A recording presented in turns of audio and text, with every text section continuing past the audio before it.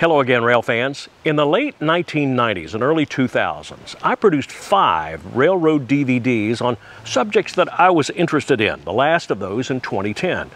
Now, back in 1998, I went up to the first ever Manchester, Georgia Railroad Days weekend. I was immediately taken in with the CSX Fitzgerald and Lineville subdivisions. Larry Goolsby, one of the founding members of the Atlantic Coastline and Seaboard Airline Railroads Historical Society, presented a slideshow on the predecessor line AB&C that weekend, the Atlanta, Birmingham, and Coast. Well, that sunk the hook with me. I've been fascinated with that territory ever since. Now, what follows is my 2010 production of the DVD, The AB&C Fanning the Fitzgerald Subdivision. It's a look into the CSX Fitzgerald Sub as it was in Georgia between 2000 and 2010. Now, we're covering just the Fitzgerald Subdivision, Waycross to Manchester, Georgia, during that time from 2000 to 2010.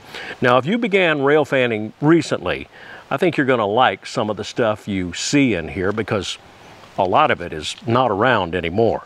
This program begins in Waycross and stops at towns and sidings all the way up to Manchester.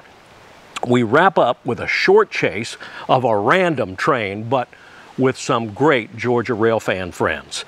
So find yourself a comfortable seat for the next 50 minutes and enjoy the way it was, the AB&C Fanning the Fitzgerald Subdivision. Well, it was the AB&A at first, and like many roads, it started with a very small railroad, the Waycross Airline, which was a logging railroad out of Waycross. Other buyers came in and used the Waycross Airline as the basis for a line they projected to go from Waycross, which was already a rail center in South Georgia, but served only the East Coast and Florida. They projected it to go into the Northwest, which was untapped territory, a lot of timber there, and had other ambitions to link up perhaps with Atlanta and Birmingham, which were early commercial centers, of course, in Georgia and Alabama. Just sort of a good example of the early railroad fever that was still rampant, even though this was around 1904-05. It was still at the tail end of the early railroad building fever, and they went into it in a very big way.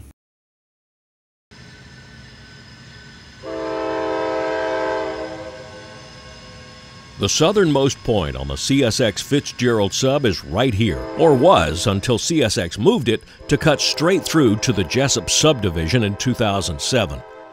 This is Q127, an intermodal out of Chicago heading to Jacksonville, Florida. 201 miles of this piggyback trip have been over a piece of the CSX with a great history.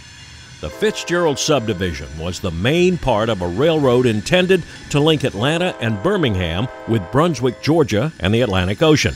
It did just that, but the more important connection was to Florida, and in doing so, this became one of the most important routes on the CSX today. Our story begins here in Waycross, so that's where we're starting our rail fanning trip. 127 is rounding a hairpin curve right into old downtown Waycross. They'll pull in front of the old depot and change crews.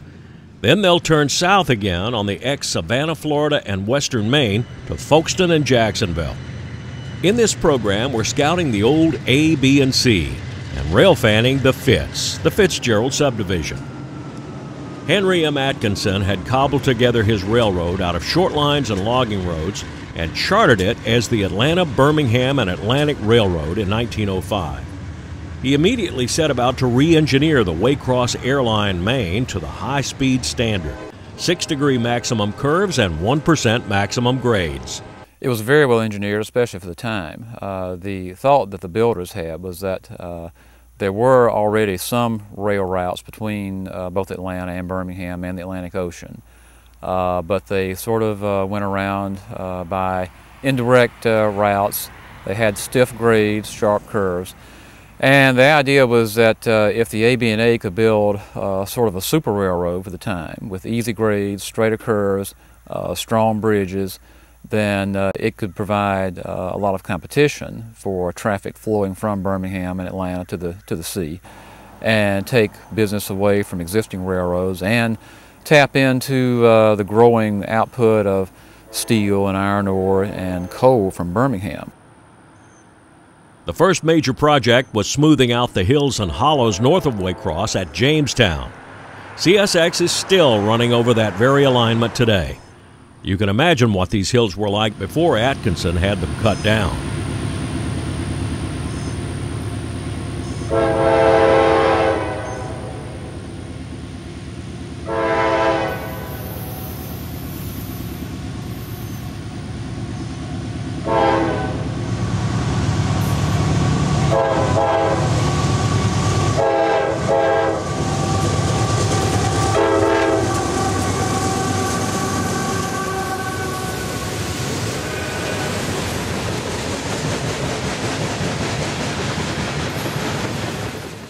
Grain trains are a staple on the Fitzgerald Sub.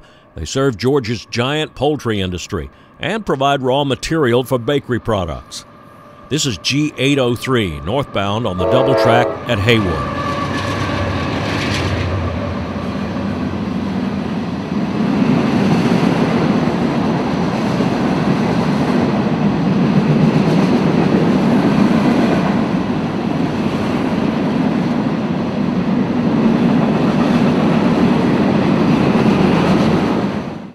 Spend any time in Georgia and you'll quickly learn that just about every town has a feed mill. Such is the case here at Nichols, Georgia.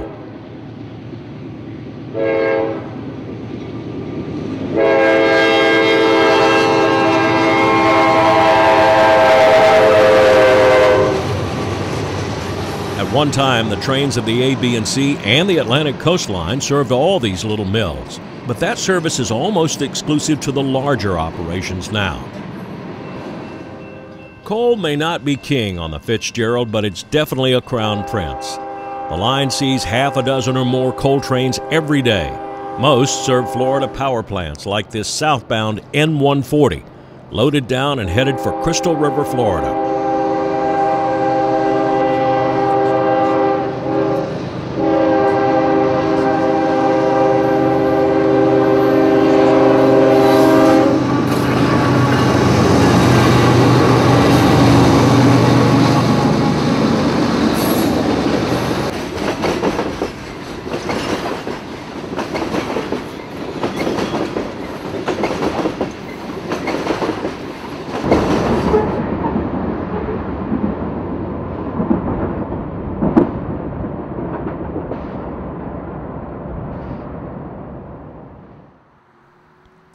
Fitzgerald, Georgia wasn't platted as a railroad town.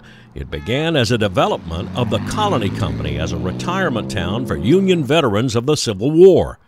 7 streets were named for Union generals. Fitzgerald may be the only town in Georgia with anything named for William Tecumseh Sherman. As a gesture to their Georgia neighbors, some streets were also named for heroes of the Confederacy. Fitzgerald was already a railroad town, though, when AB&A predecessor Waycross Airline got here. The classic Spanish Mission passenger depot was completed in 1910. It now serves as the Fitzgerald City Utilities Office and houses a Civil War museum. Mileposts on the old AB&C count up going northward. That's because going toward Atlanta and Birmingham are technically going away from Richmond, and that's how the Atlantic coastline did it. The stamped mileage on the back of the marker roughly indicates our distance from Manchester.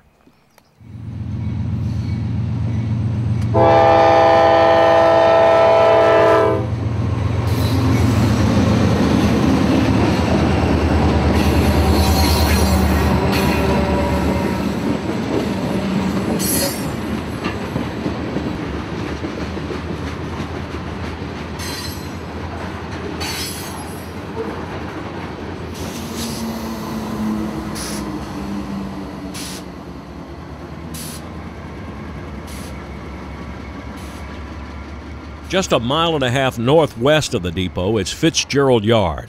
Nicknamed Pea Patch, Fitzgerald was once home to the AB&C's giant Westwood shops. With a 9-bay roundhouse and heavy repair shop, Fitzgerald once employed more than 1,500 workers. Pea Patch is still a sizable crew base. Jobs out of Jacksonville, Birmingham, and Atlanta swap out here. The retired Union and Confederate soldiers in Fitzgerald may have buried the hatchet, but railroad workers were sharpening theirs. One of the most tumultuous times on this railroad came in 1921. The AB&A, like many other railroads, had been leased and taken over by the United States Railroad Administration during World War I. The U.S. government paid very good wages, far higher than normal. But when the war ended and the railroad returned to operation by the AB&A, management reverted to pre-war pay scales. Well, you can imagine how that went over. After months of dead-end negotiation, union workers struck the AB&A in March 1921. It was a situation where the strikers were told by the railroad that we can't compromise with you, we can't keep the wages in place, our way or the highway, basically. And the strikers would not budge either. And even though there were efforts by the National Railroad Labor Board to come in and mediate, that was without any result, and the railroad set about hiring all new workmen, and found them. Of course, the ones out on strike were very upset. All the families connected with them were very upset, and the bitterness and divisiveness between those two camps just never really went away. The strike never was really resolved. It was only called off when the AB&A was made into the Atlanta, Birmingham, and coast by the Atlantic Coastline takeover in 1927.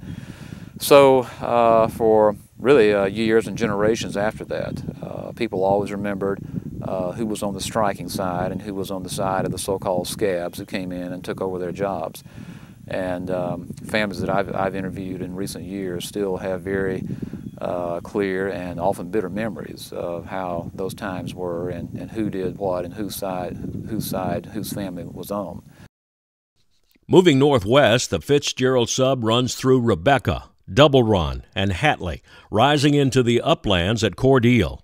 The Fitzgerald Sub first reached Cordele in 1902.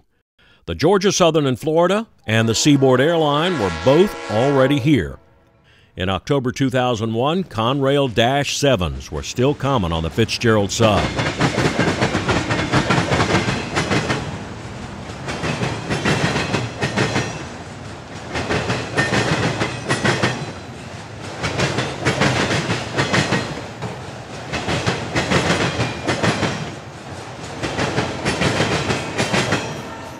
Cordele is easily identified in old photos by its water tower on 9th Street.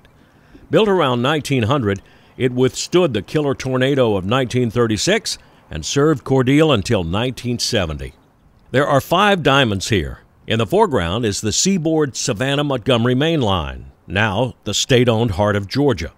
It rides over the Norfolk Southern's GS&F Macon to Valdosta, Maine, on new Owl's flange-bearing diamonds.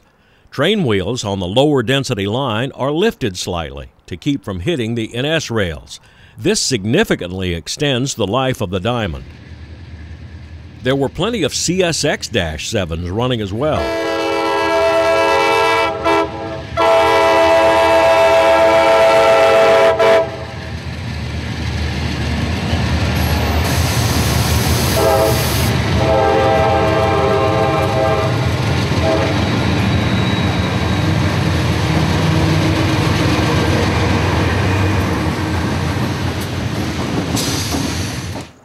On a Friday afternoon in 2001, this local sits in the Cordele yard with a cut of 5-foot wood bound for some pulp mill.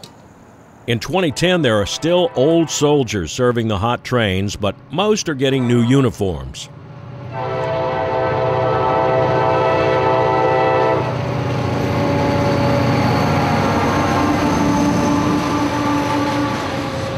CSXCQ 155, 15 south. Clear South Cordo, CSXC 8867, there.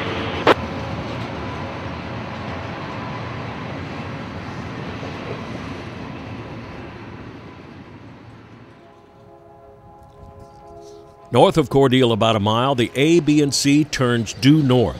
Here, another massive siding, Ross, is most of 3 miles long. It's a preferred spot for dispatchers to set up meets.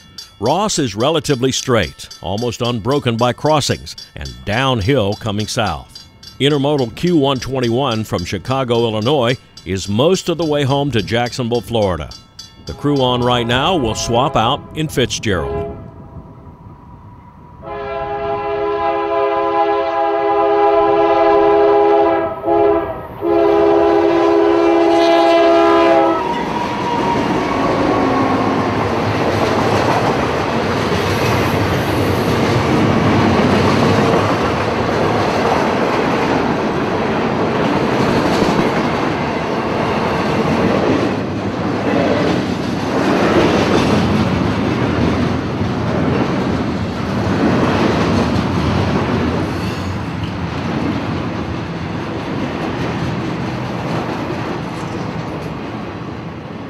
Georgia towns are famous for their familiar names.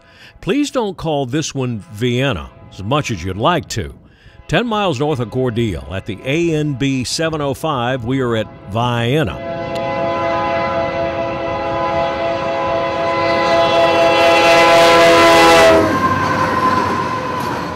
Q689 is a mixed freight for Waycross. You can see it every day on the Fitzgerald Sub.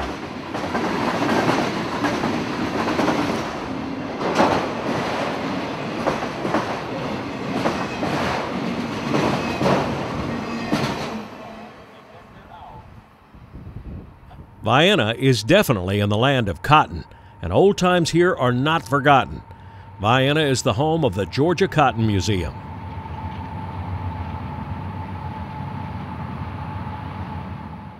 Normally, I would not have stopped at a place as small as Lilly, but sometimes you catch the trains, and other times the trains catch you. That landed me here in October of 2000. There really isn't much at Lilly. There's H.C. Ingram's General Store with several layers of Coke signs showing through. My guess is Ingram's once either sold Gulf or Texaco gasoline, judging by the shape of that empty sign mast. There's a grain storage silo across the road, the long-abandoned AB&A depot, and the north end of Lilly siding. Note the doll arm on the signal. The arm indicates that the signal isn't guarding the track it's right next to, but the next one over. These doll arms are quickly vanishing on the old coastline. In 2000, it's only 6,176 feet, but Lilly was a favorite of the AK dispatcher on this day. Q214, empty racks from Tampa to Cincinnati came first.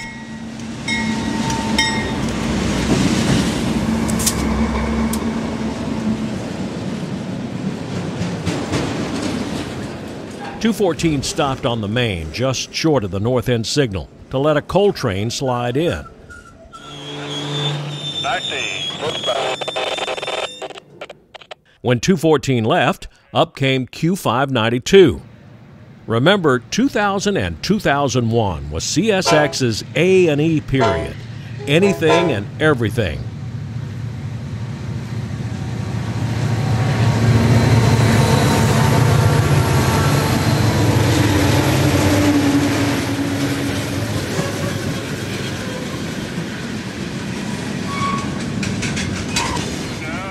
CSX had just begun a program to switch the entire Fitzgerald Sub to concrete ties, but that would be the end of the expansion. After meeting .214 at Dueling, Q685 popped over the hill. Note the third unit in the consist.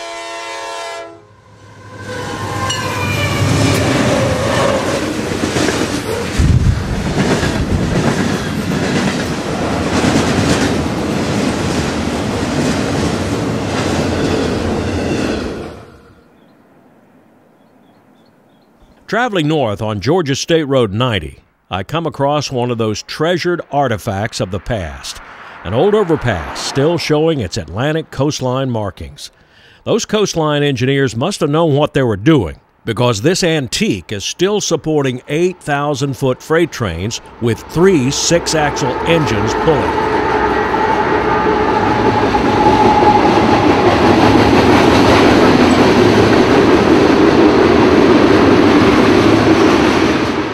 At Montezuma, the AB&C drops into swampy flatlands before crossing the Flint River. CSX moved its main line south of Montezuma's downtown in the 1990s. The old Central of Georgia depot remains next to the Norfolk Southern Fort Valley to America's branch line. The building is now the city's museum. The now Fitzgerald Sub came to Montezuma as the Atlantic and Birmingham Railroad, but crossed the river and headed north as the Atlanta, Birmingham, and Atlantic.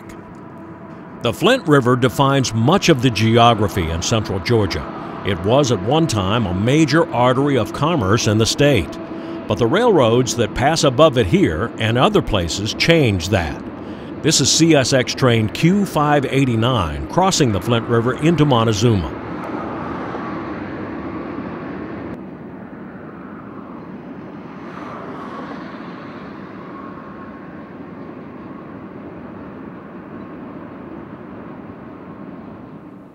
The AB&A and the Central of Georgia cross the Flint on parallel bridges, but a mile to the north they cross each other at right angles. This is Q214 hitting the diamond at Oglethorpe.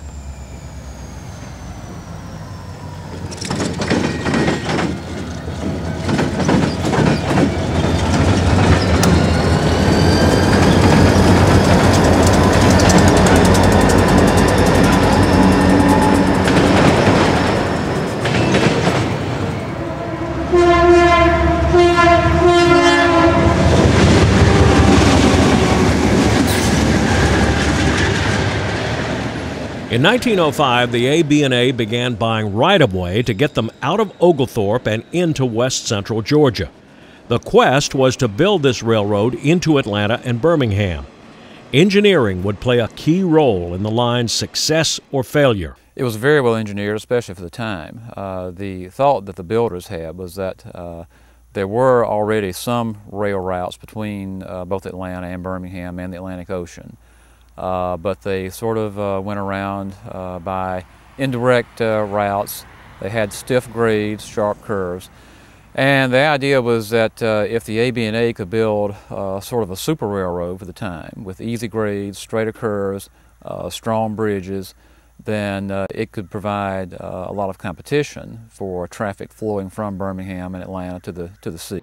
There are lots and lots of feed mills in South Georgia, but this one stands out.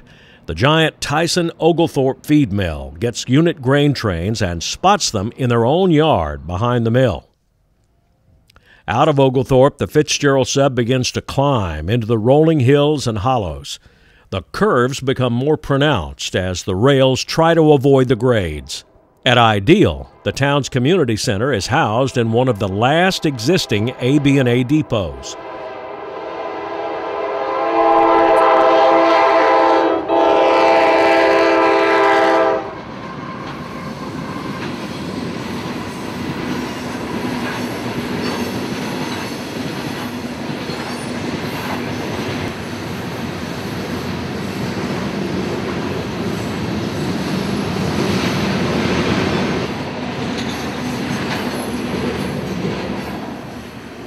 The Highway 90 overpass at Ideal is a perfect vantage for catching northbounds coming around the bend.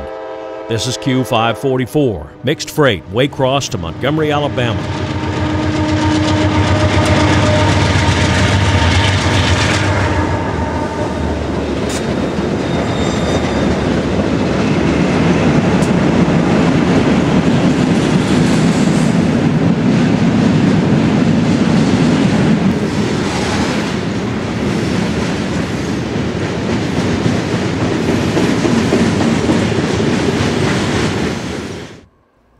One of my favorite railfanning aspects of the Fitzgerald Sub is the variety of trains.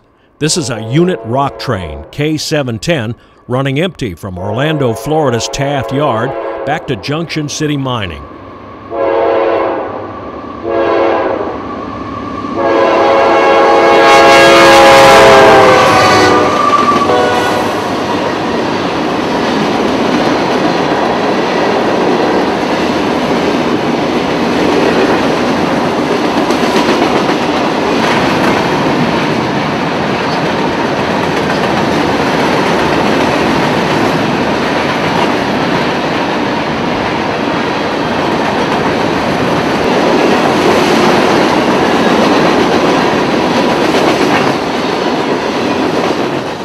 Northward out of Ideal, AB&A Chief Engineer Alexander Bonnyman began encountering the hills and ridges that characterize the AB&A profile.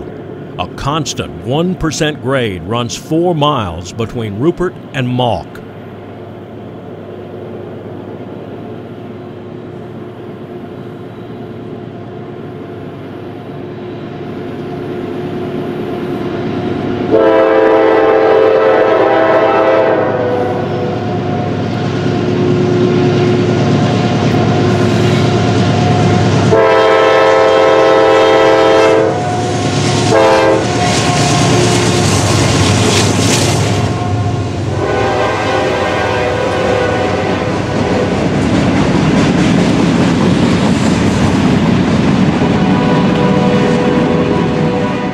This may have played a role in the CSX's double tracking project in 2001. The whole stretch from Rupert to Malk is now 2-track main.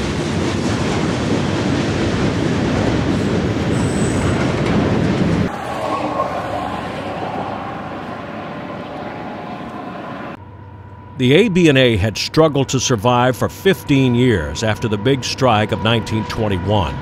It went into receivership, reorganizations, and at one point, directors considered scrapping the line altogether. And finally, the Atlantic Coast Line, which owned routes from Waycross to Florida, and also owned the Louisville and Nashville, which had routes from Birmingham and Atlanta to the north and to the Midwest, saw the AB&A as a link between those two parts of its system, bought the railroad out, paid off its debts, changed it to the Atlanta, Birmingham, and Coast, although kept it as an independent operation, and so brought it back from the brink. On the US 19 overpass, we catch Q213, Cincinnati to Tampa, auto racks, and empty Tropicana reefers. The engineer is pushing those 3 EMDs like he's late for supper.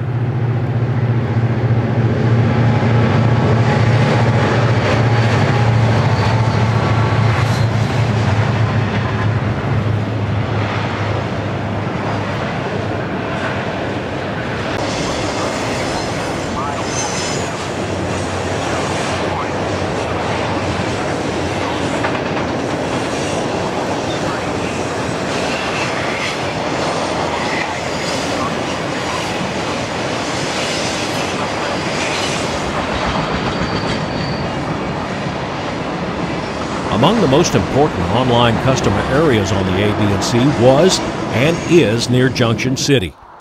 Just to the town's south is Brown Sand Siding, named not because the sands here are brown, but because the people mining it are named Brown, the Brown brothers. Equipment defect detector milepost 769.7. No defects. Length of train 389. Total axle 28. End of transmission. On 213's markers is A732, a local heading down to work the Brown Brothers sand mines. 3 B36-7s on this one.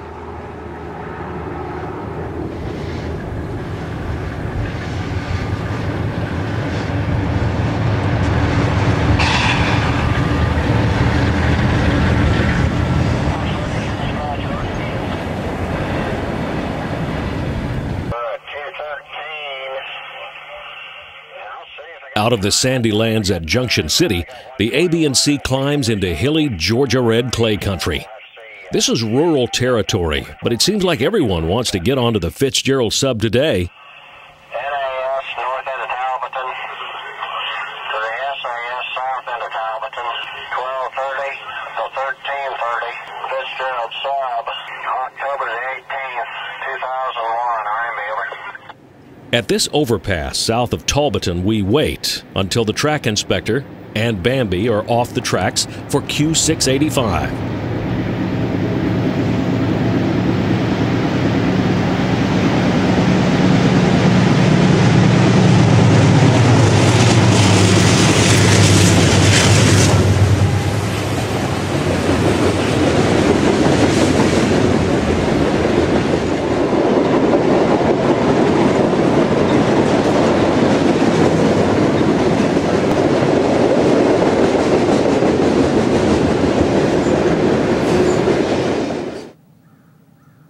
Georgia's nickname is the Peach State. In the heyday, peach packing sheds once dotted the AB&C and even dominated in a few areas.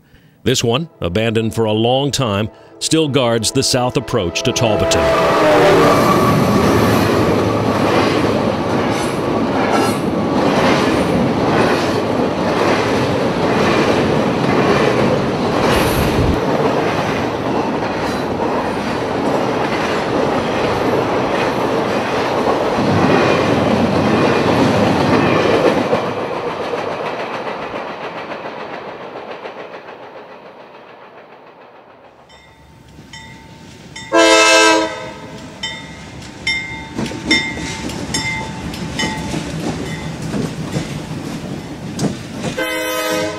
When the AB&A was building northward through here, it was decided that the old town of Talbotton would be the division point for the line to Atlanta and the one to Birmingham.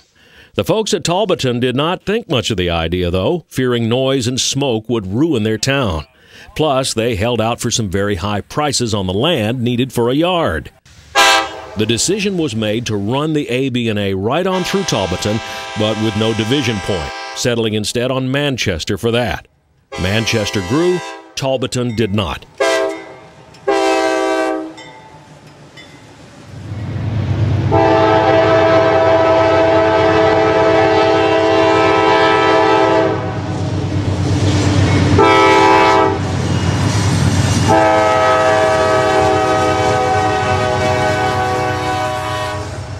In 2001, I stopped in downtown Talbotton for this meet with southbound Q121 and northbound Q592.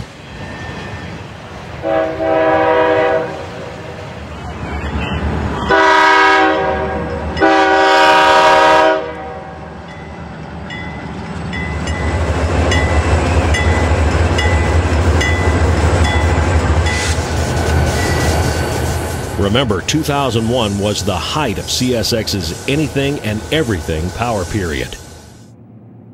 We're just north of downtown Talbotton. On July 4th, 1945, up around that bend about a half mile, the southbound Dixie Flagler was approaching Talbotton with train orders to proceed down to Mauck. The operator at Manchester had incorrectly copied the orders, which should have read, "Meet northbound night passenger train 4 at Bell," a siding between here and Woodland. The Dixie Flagler had already passed Bell and was up around that curve when the night train got there. The two met head-on at 30 miles per hour, but miraculously no one was killed. The Manchester operator, apparently aware of the catastrophe he had caused, left his post immediately and was never seen or heard from again. In October 2010, the Georgia kudzu is still growing from its summer campaign, but the first frost will soon put an end to it. The three GEs are giving everything they have trying to pull this loaded coal train out of the valley below and into Talbotton.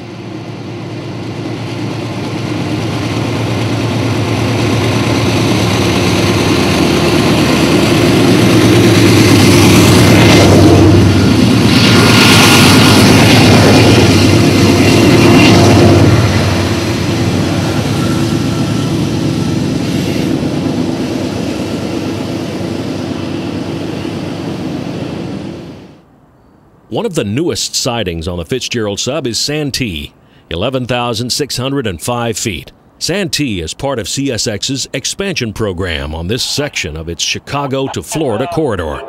Here is Q237 coming out of Woodland southbound with loaded auto racks for Florida.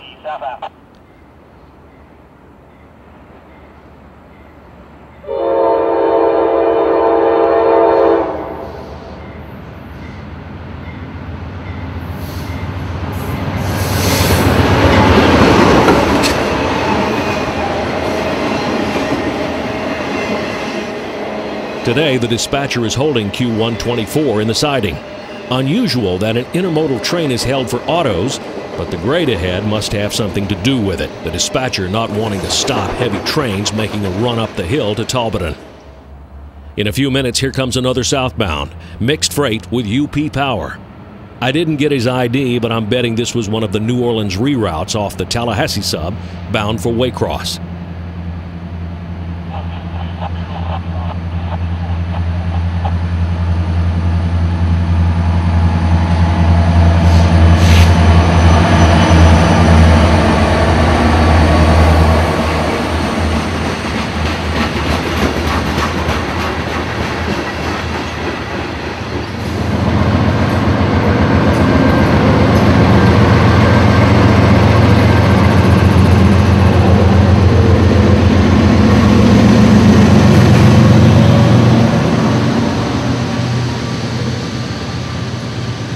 At the very north end of Santee, just beyond the signals, is Big Laser Creek. Here's another place that's kind of like Vienna. It looks like laser, but the folks here call it Big Laser. Making its way toward Manchester, the AB&A was forced to cross Big Laser, but keep its elevation as it was moving into the foothills of Pine Mountain. That necessitated building a 383-foot-long bridge with a 200-foot deck truss over the water.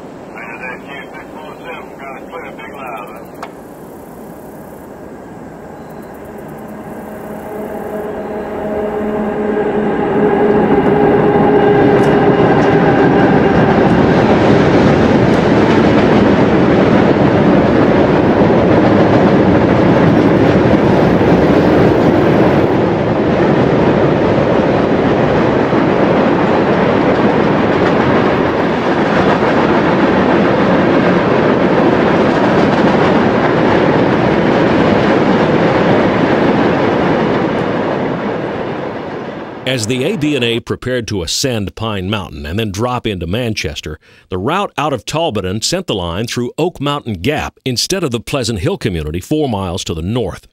A developer named C.S. Woods quickly bought up land in that area and named his new town Woodland. Soon, Woodland had a cotton gin, warehouse, and several stores. Pleasant Hill faded to just a few houses. Fortunes come and go, and these days Woodland has quieted down to a few buildings and a flashing signal. CSX does maintain a 10,000-foot passing siding here at Woodland, and on a Sunday morning, a rail fan can see a pretty good show here.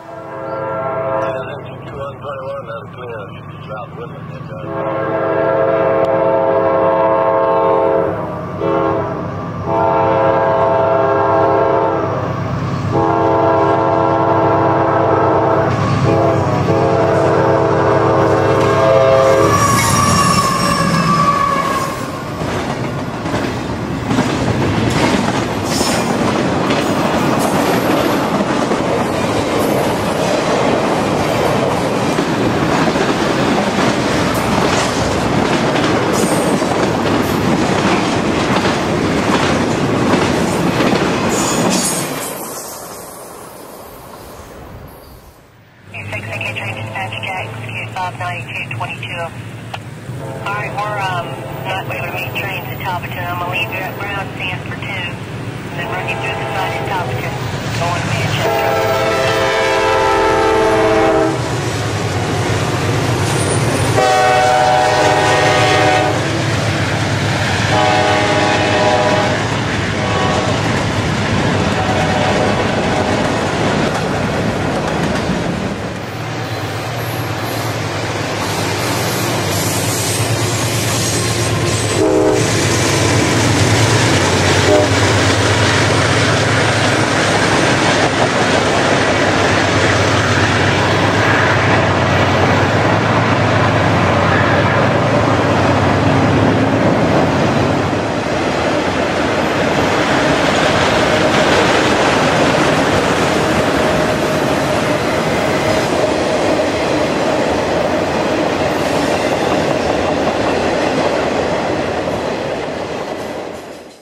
At the northern end of the Fitzgerald Sub is Manchester. Officials of the AB&A decided, after the thanks but no thanks they got at Talbotton, picked Manchester for the division point. AB&A engineers reached the town by circling Pine Mountain on the way north from Woodland, then dropping down into the valley below. On that same alignment today, a manifest freight is descending the grade into Manchester below, but in Run 8. Because most of his train is still climbing the mountain from Woodland behind him.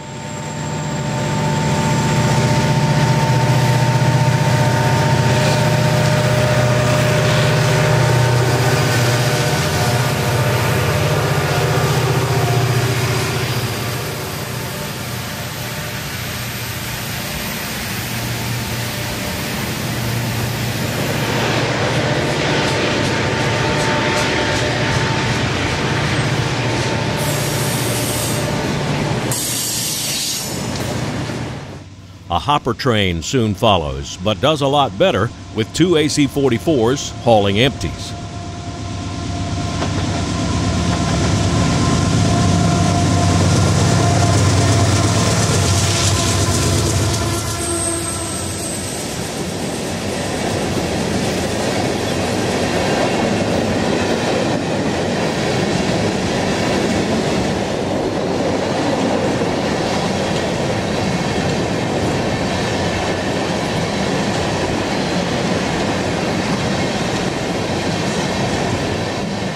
Moving northward and downhill, we're now at the south end of Manchester Yard and a southbound manifest freight emerging from a crew change.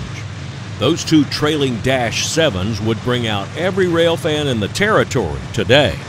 But in October 2000, you saw these things every day on the CSX. Even that ex-Union Pacific 6-axle Dash 7 wasn't a big deal.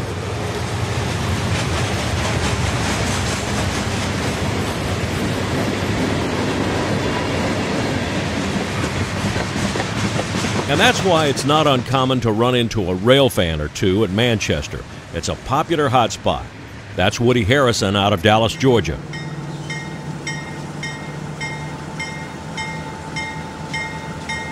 When the AB&A selected this place as the junction point for their Atlanta, Birmingham, and Brunswick lines, Manchester quickly grew and has been an authentic railroad town ever since. There were locomotive shops here, as well as car repair shops. The shops that used to be at Manchester and at Fitzgerald have long since been closed and consolidated, of course, but both towns are still crew change points.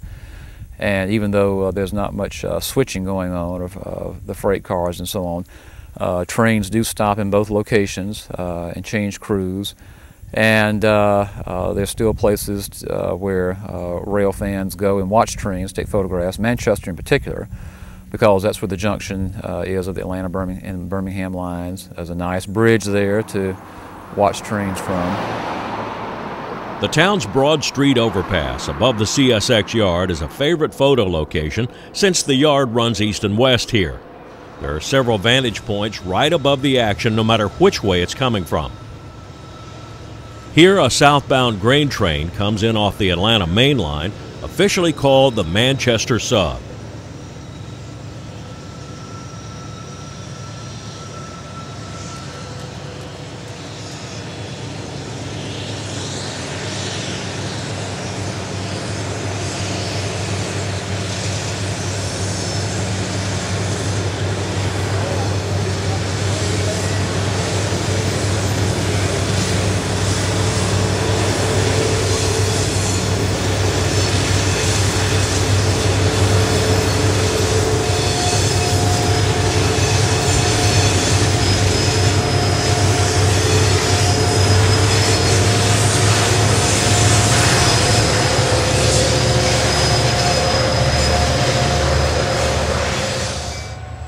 In 1999, the city built one of the first railfan viewing platforms in the South right here.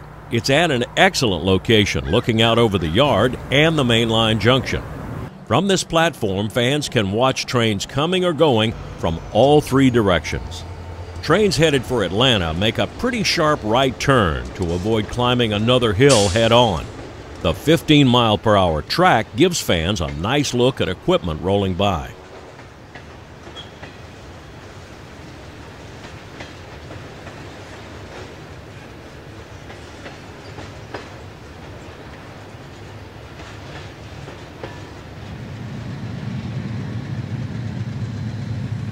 On the markers of the Atlanta train, a grain train comes in off the Birmingham side. Remember, this is 2000. CSX was running anything and everything it could find on these trains.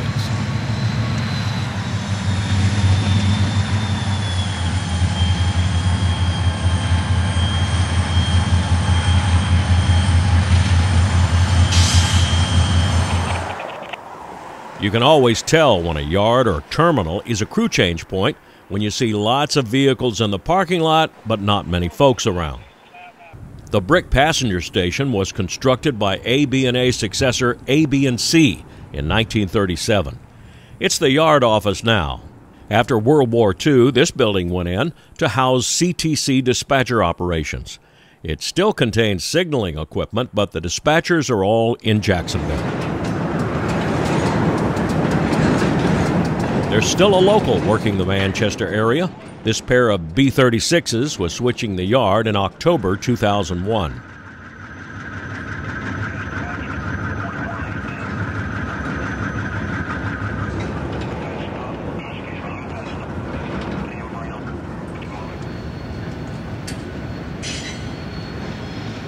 In this 2001 scene, Q544 departs for Atlanta. You can tell this is not a recent shot by that cut of 5-foot pulpwood in the consist. That service has long gone from the CSX.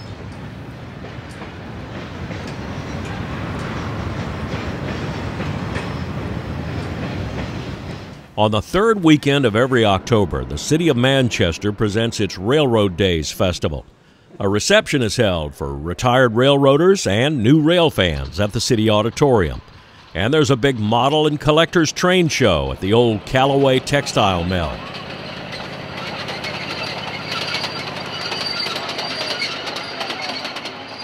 On a remnant piece of the mill's track, there are handcart rides. And the Goolsby brothers offer motorcar rides.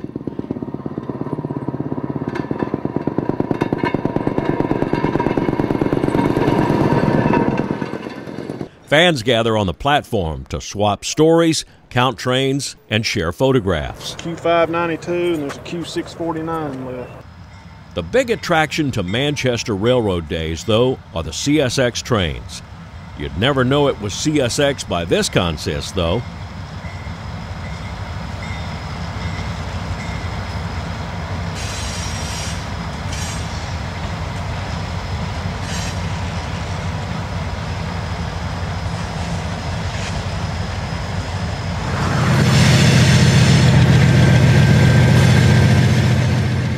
One year, we saw the CSX office car train on its way home to Jacksonville. This was before the F40 era.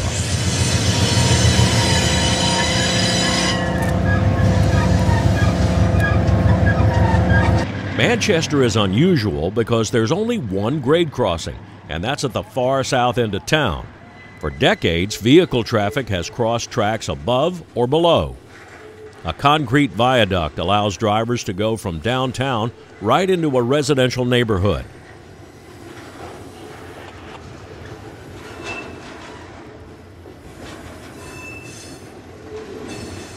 At the north end of town, a second overpass flies over the yard.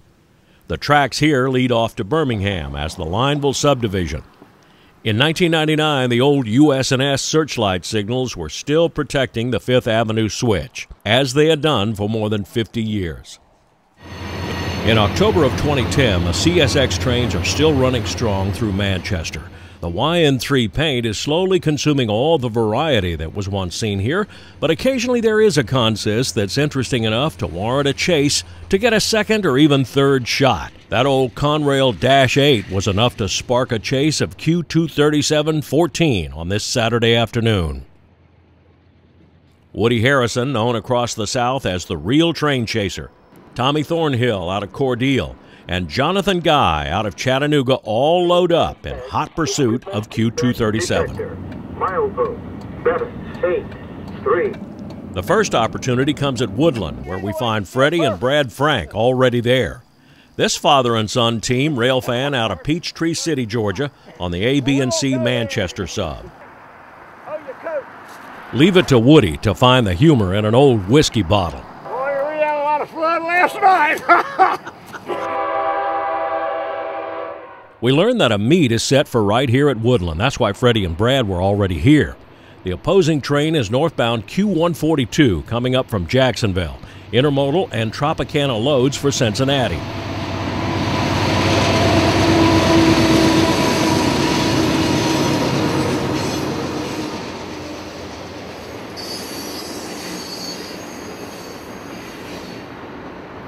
With 142 finally out of the way, 237 eases on down to the switch.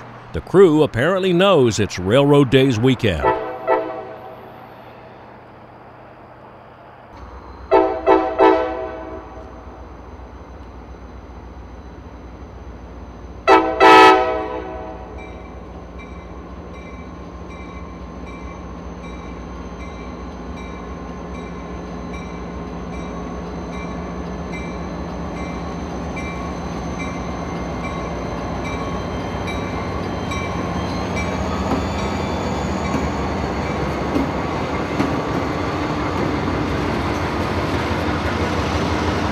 And there was one more chance for a third shot of 237. We're beating it south to Talbotton. The manifest freight is still notched up and pulling hard as it comes up out of Pleasant Valley.